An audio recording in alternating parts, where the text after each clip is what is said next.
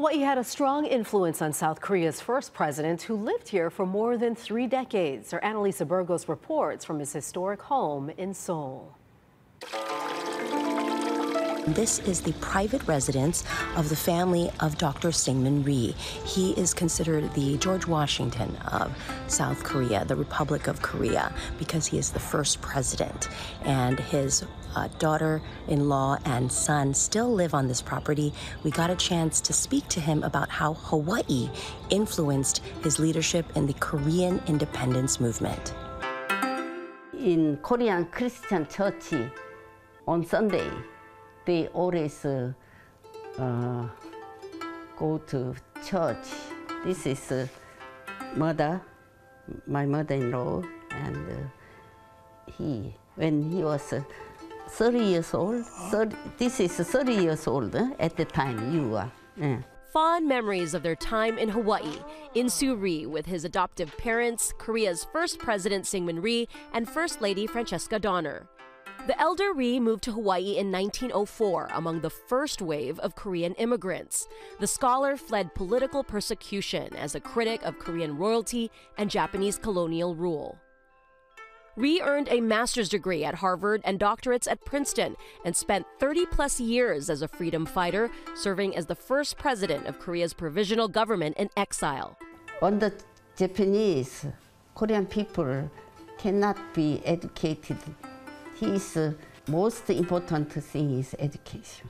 Rhee's daughter-in-law, Hye-ja Cho, explained how Rhee established Christian churches and schools for Korean immigrants across Hawaii, making it a critical hub for Korea's independence movement.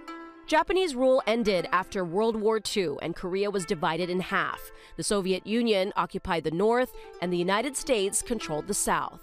Supported by the Americans, Rhee was elected president of the new Republic of Korea in 1948. That first government was born in his home, Iwajang.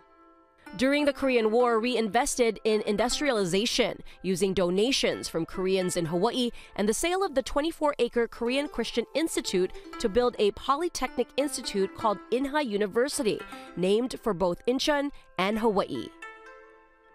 Education. Very important to development Korean now.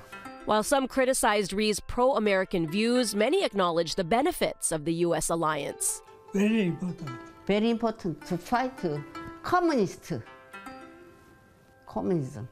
Still, that hardline anti-communist stance makes Rhee a controversial figure, a champion of democracy, decried as a dictator for silencing critics and changing the rules to remain in power with military backing.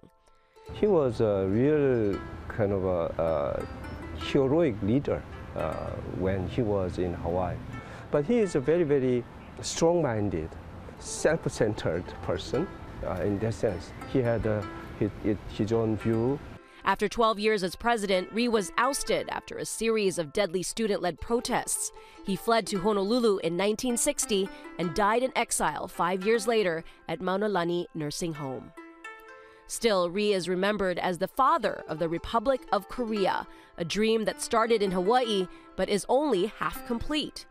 Rhee envisioned one Korea under one democracy, unlikely anytime soon. Kim Jong-un is really the poison of Korea.